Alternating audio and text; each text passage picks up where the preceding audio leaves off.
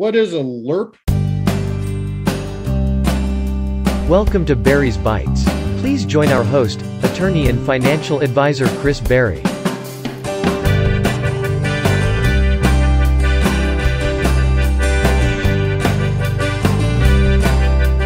It's kind of a marketing term.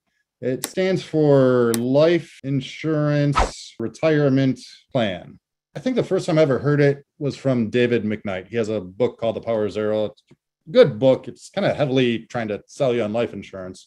But really, all it is cash value life insurance. And typically, we're utilizing index universal life insurance with the idea that you're not necessarily chasing the death benefit, but what it can do is two things. One, it can give you tax-free growth. So if the market goes up, you get tax-free growth inside of it due to Section 7702 of the tax code. Second, it's indexed.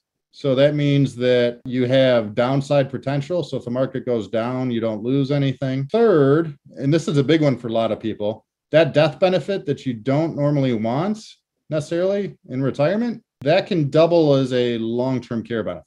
Most people don't like paying separately for long-term care insurance, pure traditional long-term care insurance, but they do want long-term care. So this is a way that we can have a death benefit that could double as a long-term care benefit. Now, a downside sometimes people talk about is fees. Like, all right, don't these cost something? They do. They have to have an insurance component to it to qualify under Section 7702. So kind of think of it as you're building this like bucket of tax-free money, right? And you're right, there are fees associated with it. I think on average, the fee ends up being about 1.5% over the lifetime of the contract. It averages out about 1.5%. So you have this tax-free growth that's happening.